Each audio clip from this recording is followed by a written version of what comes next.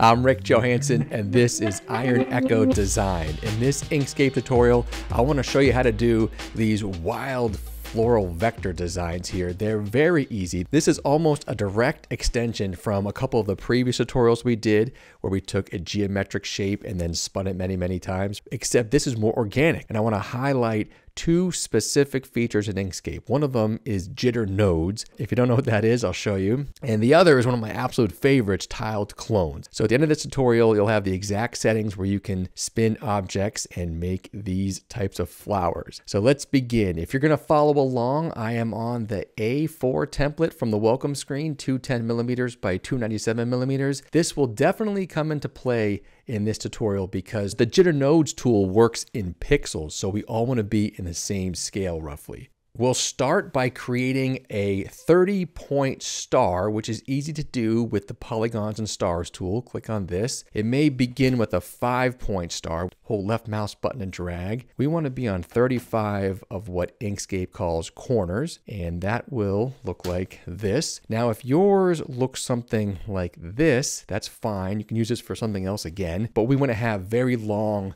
arms of the star. So this node down here, mine happens to be green right now, in the valley of the points. If I hold control, I can bring that one in to something like that. Once you have it the way you like it, let's move to the next step, which is we're going to add a radial gradient to it. To get the gradient going, you want to be on the fill and stroke menu. And if you don't see it, it's under Object, Fill and Stroke. Make sure you're on the Fill tab, and radial gradient is this item right here. Click there.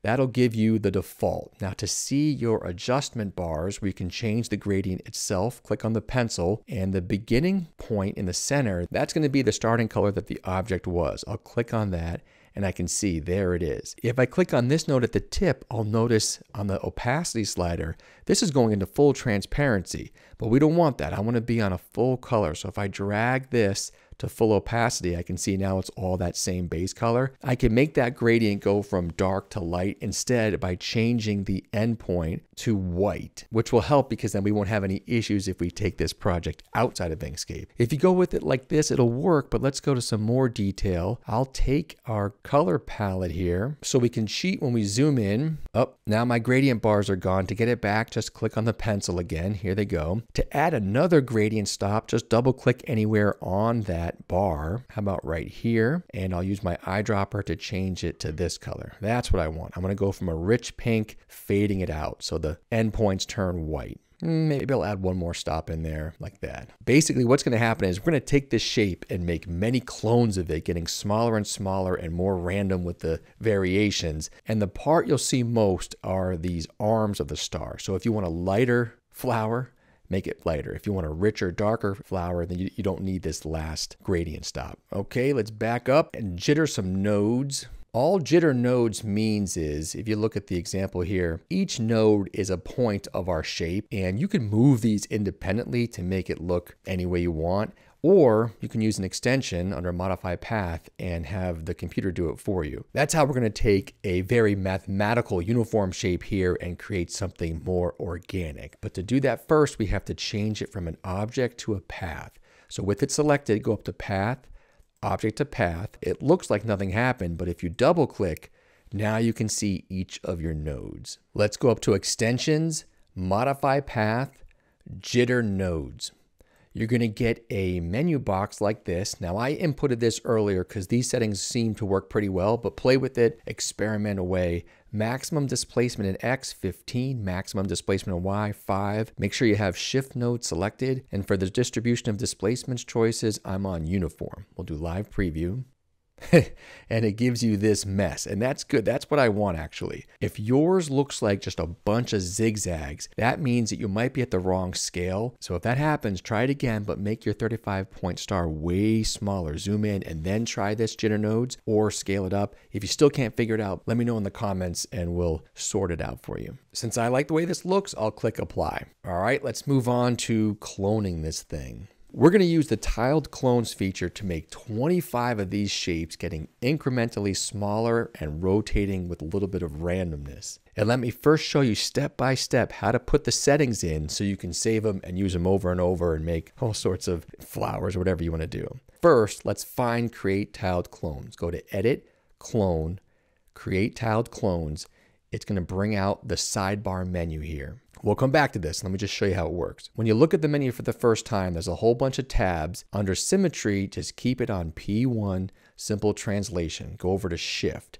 So this guide here is showing you just the Shift X is all we care about, because what it's going to do is it's going to take this shape and shift it over on the X axis by whatever percent we say. To illustrate this, I'll do -50. Actually, let me show you what it does with no shift, just so you, if this is the first time you're ever doing Create Tiled Clones.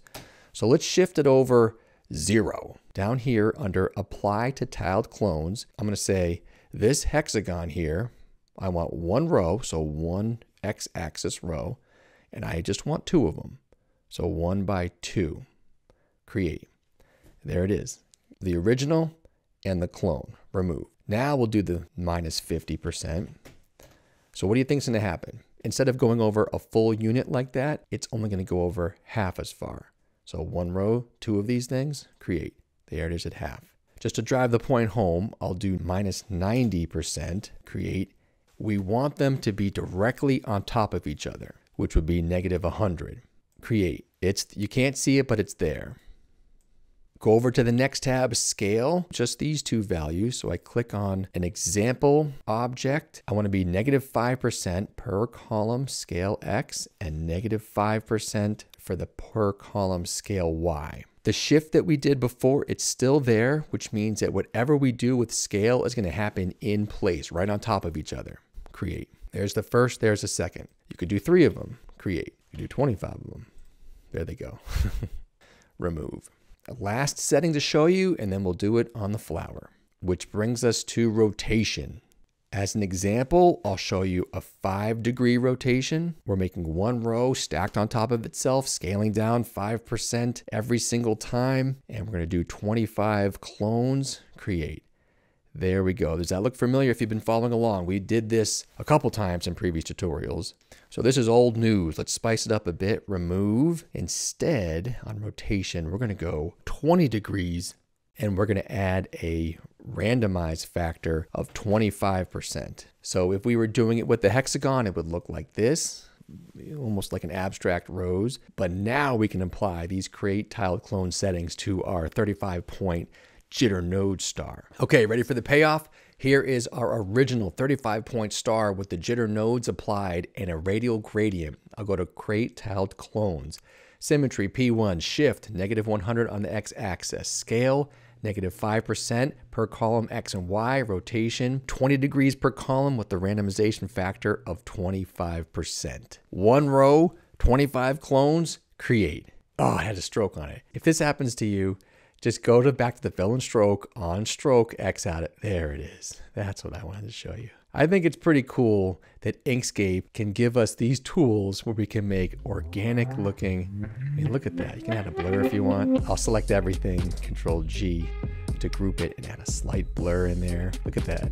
Let's pop it on a gradient. I don't know, I like this. I think this is a good application. Let me know in the comments below if it worked for you or if you made adjustments, made it even better, or send me a tweet. Let me see what you came up with. I'd love to share in this journey, Inkscape journey together. All right, that'll do it. See you next time.